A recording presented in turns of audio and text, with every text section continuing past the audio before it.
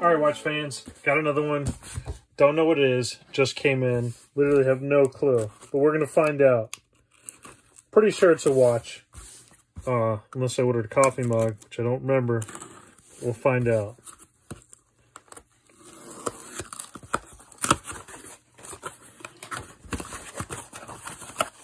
All right. Yep, looks like a watch. Oh, Spinnaker. Okay. I've been waiting to get one of these for a while. I don't remember what this looks like, but we'll find out.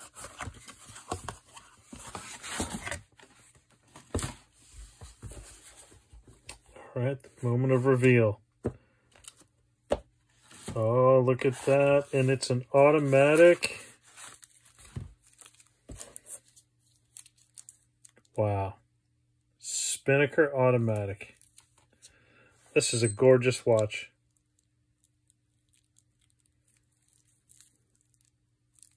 All right. Let's see if I can find a video or if I can make one. And then we'll come right back into the review.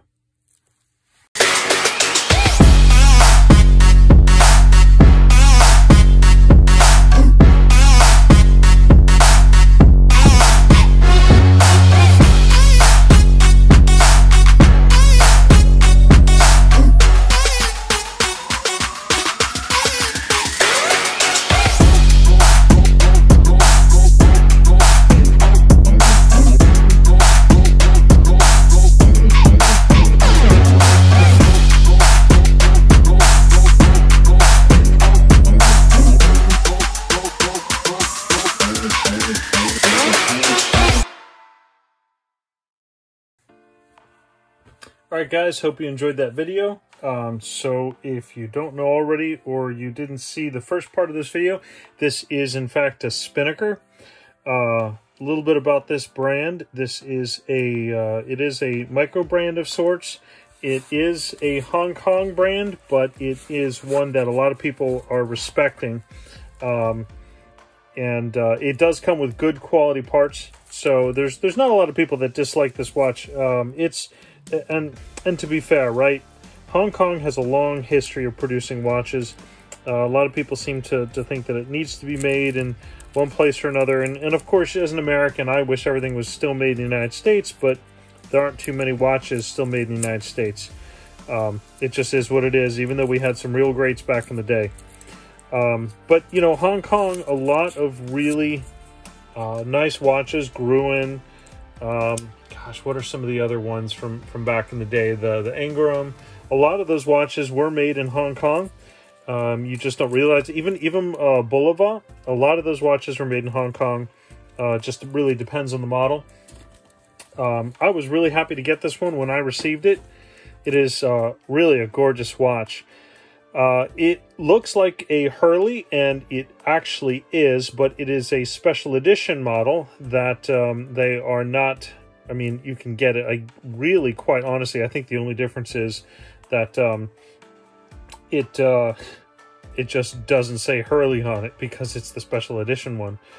This one is model.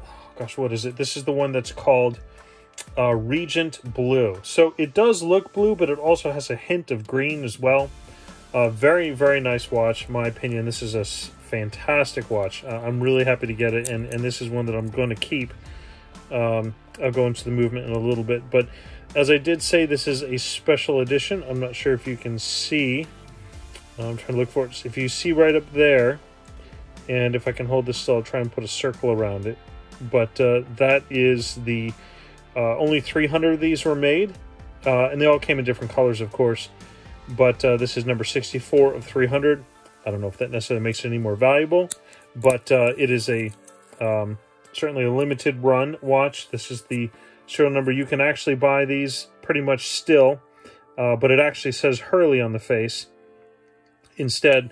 If you guys have never heard of Spinnaker, this is their new logo. They did change it recently. I personally preferred their old logo. I'm not sure why they changed it. The old one was the mast and sail of a ship, which I thought was pretty cool. This new logo I'm not so into, but whatever, you know. I guess companies change, sports teams change their logos, whatever it is. But Spinnaker has a couple of really cool watches. If you've never heard of them, they have one such as the Hydrofoil, which, if I'm being honest, sort of looks like an Omega Speedmaster. Still very nice, of course. And then, of course, there is one of their new ones, a very bold watch called the Picard, which I think I'm going to have to get my hands on because it is super cool. I really like it. It's a bronze watch. I think you can get it in steel too, but it's bronze. It's got this really cool... I'll put a couple pictures up just so you can kind of see it, but it's got a very beveled sapphire crystal, which is really nice. But, you know, I'll get right into this watch. We're talking about sapphire crystals. This is sapphire front and back, not sapphire coated. It is, in fact... sapphire front and back, which is great. The name is printed on the crown, on the face, on the back weight, of course on here as well. Everything is 3/16 stainless steel. So the bezel, of course, is too. The bracelet, and this is really the kind of style that I really like. And I'll show you guys a bracelet from my very first Wenger. And I keep it because I'm still looking for this end link, which I have lost. And if anybody can help me, I would desperately like to get a new end link for my Wenger and finally get this watch back, my first Wenger. Anyways, it's the same style, and I really like this. It's solid link. It's none of that BS stamped and rolled. You can kind of see it's... Obviously, I haven't sized it for myself, but this is going to be another one that I'm going to have to keep. I have too many. What am I going to do? But I like it. I'm not sure how I really feel about the gold on the hands, but I think it's interesting. It contrasts with the name, so it's kind of cool. I think I'm okay with it. I probably would have preferred stainless steel, but I did get this sent to me unknown, so I didn't really have a say in it. But I'm pretty happy with it. I paid... I want to say about $115 for this watch, which was a very good deal. The actual watch itself, if you get the non-limited edition version, which this is, which quite honestly doesn't really come with anything else, they just take the name off the face. The non-limited edition is $400. I can't imagine this one is that much more. I don't know what makes it limited edition other than the lack of the name on the face. I don't know if there's any additional attention to detail. But I certainly like it, and it is a fantastic watch. It has the NH35A Seiko movement, which is a fantastic movement for those who know it. You know, it's not the most expensive movement in the world, but it is a very good quality movement. It has, let's see if I can remember the stats. Like 21,000 beats per minute. It has 41-hour reserve time, which is fantastic. It is a 24 jewel movement, and let's see if I can get a good... It's going to be hard, but I will put some pictures, of course, at the top. But if you can kind of see it in motion here, you know, just very fantastic watch. Good, solid movement all day long. This is one of the best movements that you can get for just a good, solid, what do they call, everyday watch. But yeah, fantastic. Sapphire front and back. It is a 200 meter watch, so of course, you know, we've talked about this before. 200 meters is just fine.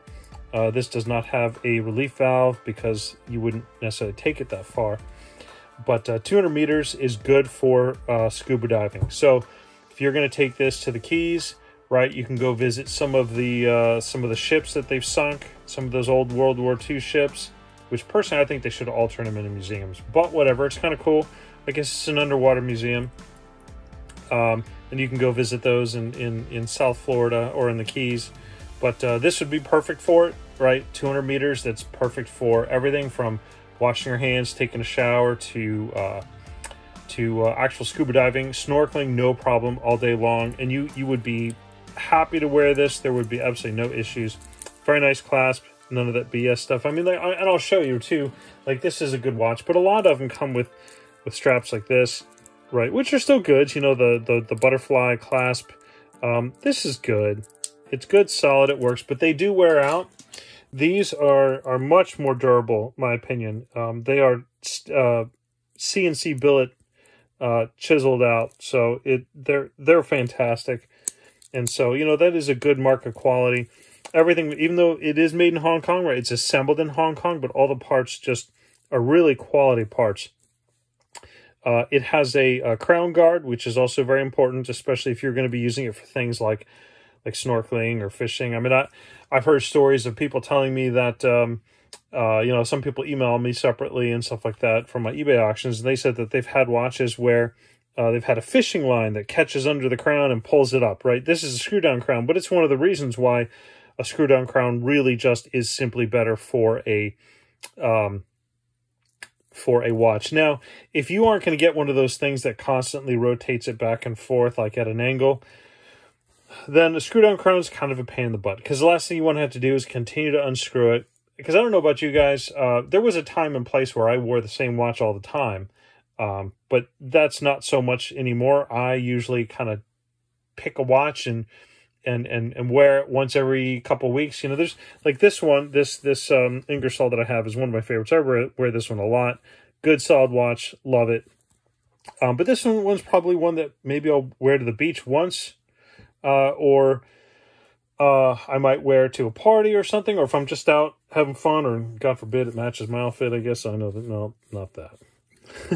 But, you know, so every time I'm going to have to take this out, you know, and then wind it up, you know, or shake it and set it. So that can be frustrating, but still, if you are one of those people that wears a watch on a regular basis, this is a great watch for you. And it's screw-down crown is perfect. It's got a seal in the back, which it compresses against, and one in the crown tube. The bezel does work. It is a little stiff. I would say, honestly, I'm not really thrilled about how hard it is to turn it. So I don't know how useful this bezel would be if you are actually using it for dive purposes and you needed to mark where your oxygen was going to run out. But it's there. You know, I don't know, let's be honest, how many people that actually have dive watches actually use them for diving. Probably about as many people that take Ferraris, that own Ferraris and actually take them on the racetrack. So, but it is what it is, right? I'm not going to criticize anybody because, hey, look, I just bought a dive watch. Although I do snorkel, but, you know, whatever. But fantastic watch. Let's see, let's get right into a loom shot, because I'm just feeling like doing that next. Oh, that's one I gotta fix. This is an old Chase door. Okay.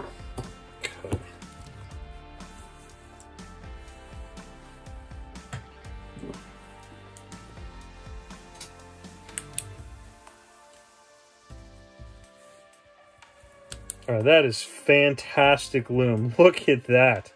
I am impressed. This is worth the watch, quite frankly. They did a fantastic job. You know, I seem to recall that last watch that I showed everybody, the one where it didn't have the bezel lit up. It was still a nice watch, but it was a dive watch. Which one was it? Oh man, it's gonna kill me. But anyways, the bezel didn't have a light up, and so it was kind of pointless. And actually, I don't even think the numbers did either. So it was kind of, you couldn't even really tell what the time was. You would just see two hands, and then depending on where your arm was, you could be an hour off. But that's pretty fantastic. All right, let's weigh it, because I want to see. All right, I'm going to say about 110. Man, I'm totally off. That is 196 grams. So that's pretty good. That's got some weight to it. I don't know why I thought 100. Well, don't listen to me then. All right, let's do some measurements. Let's say about 40, 46, 47. 47 is pretty normal. What? I'm totally off. Okay. 42. 42. Gosh, you know what? I need glasses. And then the lug is about 22. And the depth, let's see, about 15? No, 14. All right. 14. Okay, so not bad. Good size, but not ridiculous. I can't remember what this one is, but it's about the same. I think this is like a 43 or 44. But gosh, very nice watch. I'm really happy with it. What can I say? I'm just going to have to keep it. Just like all the others. Well, hopefully you enjoyed this. I don't, you know, it's adjustable length, so I'm not really going to measure the width of this, but it sits pretty. You know what? Let me do the lug to lug. A lot of people ask for that, and I don't think I've been doing that, but I want to try and help. So lug to lug, I would say the extreme about 46. So consider that if you're looking to buy one. All right, if you like this review, please leave a like. If you are interested in more like this, or you like Spinnaker, or if in particular you'd like to see the Picard, I'm going to have to look for one, see how expensive they are, then please leave a comment below. And I guess that's it. All right, please subscribe. Thank you very much.